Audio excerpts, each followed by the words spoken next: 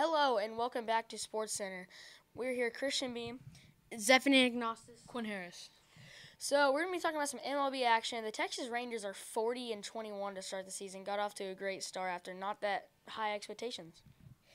You know, they've been hitting amazing. It's been amazing what they've been able to do, putting up these runs.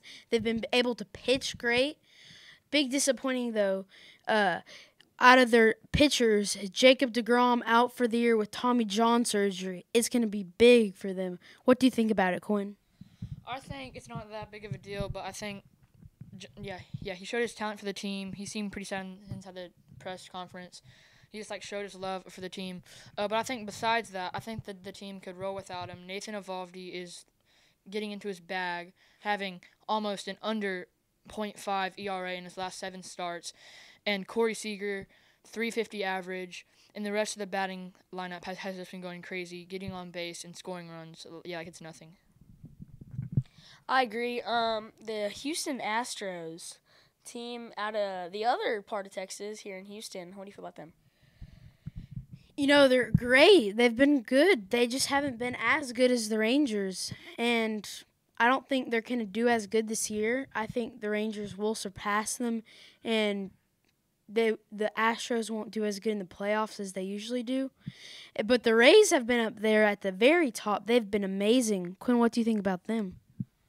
About the Astros, they came off from a slow start. Altuve's getting back, but the Rays have just been Moneyball itself, going crazy, scoring, getting on base. It's nothing to them. Breaking news coming from ESPN. Houston, we have a problem. Astros slugger Yordan Alvarez expected to miss 3 months with a separated shoulder. Yordan Alvarez, Astros slugger, out for 3 months, shoulder injury. How do we feel about this? That is a big blow to the Astros. 3 months, that's, if my calculations are right, that's toward right the end of the regular season into the playoffs. So they might miss him for the whole playoffs and the rest of the regular season at least. That's huge. That's a big slugger, 3-hole hitter, DH outfielder. That's huge. Yeah, I don't know if they'll be able to get back off the up top back again. I don't think they can really do good again with him. The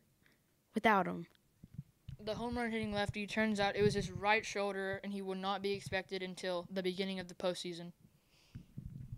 All right, guys, thanks for watching. Let that news settle in your stomach for about 20 minutes, and then probably go eat some food. Thanks for watching. Goodbye.